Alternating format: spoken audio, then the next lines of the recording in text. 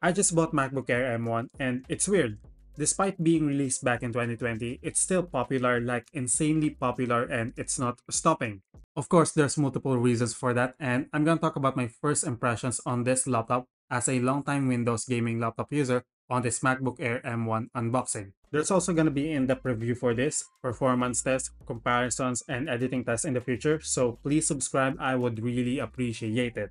So what I have here again is the most popular, the MacBook Air M1 base model with 8 gigs of unified memory and 256 gigs of storage. Opening the box, you will be greeted by the MacBook Air itself, surprisingly super light, and if you're also like me who owns a gaming laptop, for sure, right from the start, you will also notice how heavy gaming laptops are and how easy to carry this one. We also have the paperwork here, instructions, manual, and stickers. The charging cable for this is USB-C, which is good finally because I'm already tired of my lighting cables for my iPad and iPhone. The charging brick for this MacBook Air M1 is 30 watts, which is enough, especially that the battery life of this laptop is amazing, and we're gonna talk about that in a bit. Upon opening this MacBook Air M1, it was so hard to figure out how to do a left click at first, especially when I was setting it up because the normal tap doesn't work. Eventually, after around 10 minutes of confusion, I've accidentally discovered this force click feature. Initially, that was the setting. I like it, it's quite immersive, but I still prefer to just one click without any force, which is adjustable in the settings after you're done setting things up. After that, went into the home screen and yeah, as expected, it's quite hard to navigate around. And some functions like maximizing, minimizing, and exiting applications or softwares works different on Mac. If you're on a Windows laptop, simply clicking X on programs closes it, but not on this MacBook.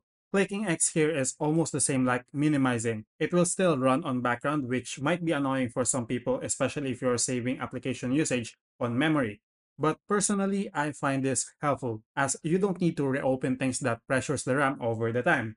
Of course, there's still a way to completely exit a program on this Mac. Just simply press Command plus Q and it's completely closed down. So for this one, I think MacBooks are quite more reliant on key functions. So if you want to fully maximize your experience, you might want to memorize some key functions first. Downloading apps and softwares are confusing as well. App Store is available, which on the first look, some might mistakenly think that this is where you install most of the things. Yeah, for some applications it is, but it's still quite the same on Windows laptop, but again, weird. First, you need to download the installer. After you click that, you'll be prompted to this weird panel where you have to drag the thing onto the application folder. I don't know why, but that's the thing here. Unlike on Windows laptop, you'll go straight to the installation process. The multitasking is quite hard as well. On Windows laptop, you just drag things above and put the application to the specific space you desire. On this MacBook Air, you need to enter full screen, which is Function key plus F, and press F3 to enter Mission Control. And the other application that you will be multitasking with should be running and you need to drag that to the specific desktop that your first application is open. I don't know yet if there's easy way to do this. For sure there is, but this is just my first impressions and I'm going to create more contents about this soon. So make sure to subscribe if you're looking forward to that. Addition to some new things here for me is the Finder, which I don't really know if it's equivalent to Windows Explorer on Windows laptop, but it's quite missing something. So yeah, still not sure about that. Next to Finder literally is the Launchpad, where you will find the softwares, programs, and applications that is installed on your MacBook. I like this one. This literally makes your home screen cleaner and you can just put your widgets on your home screen, which is a lot more productive and aesthetically pleasing to look at. So there are two things that is really interesting about this MacBook Air M1 base model, which is the 8 gigs of unified memory and the 49 watt hour battery. Again, this laptop cost me $890 at the time that I recorded this video.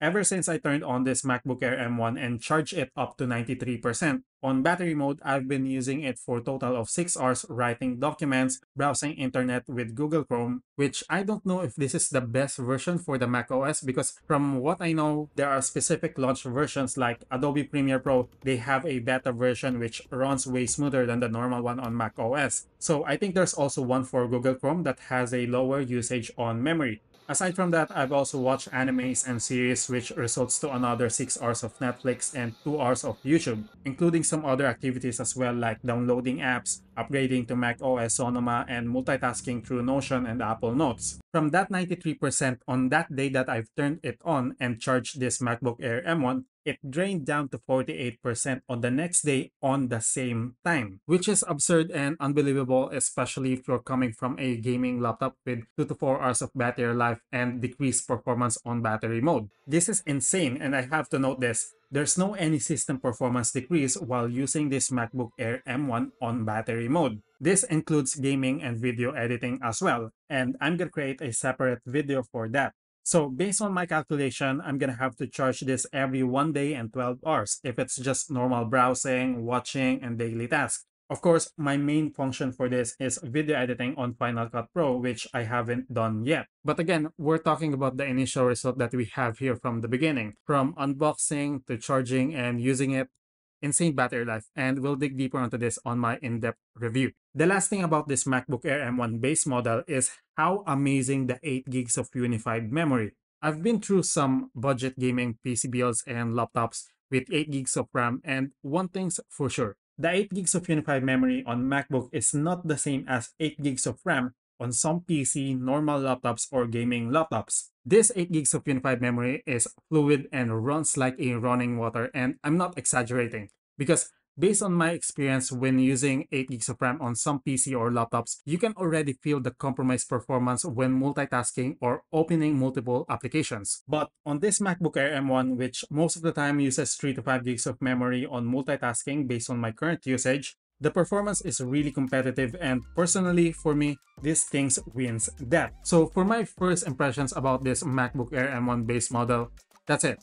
In the next few days and months, you're going to be seeing a lot of things about this popular MacBook Air, which I'm going to do a lot of testing, especially my in-depth review for this, performance test, real-life situations with this laptop, editing with 8 gigs of unified memory using Final Cut Pro or Adobe Premiere Pro. I'm also going to talk about whether it's worth buying or not, and comparing this as well to my monster gaming laptop. And also what's going to be the full Apple ecosystem things that you can do with this MacBook Air M1 paired up with my iPad, iPhone, and Apple Watch, and a lot more. So don't forget to subscribe. It's going to be interesting, and you should look forward to that.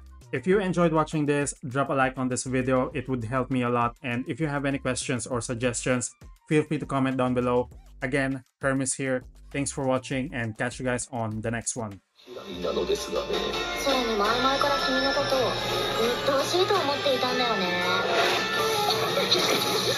それはお互い様でしょう。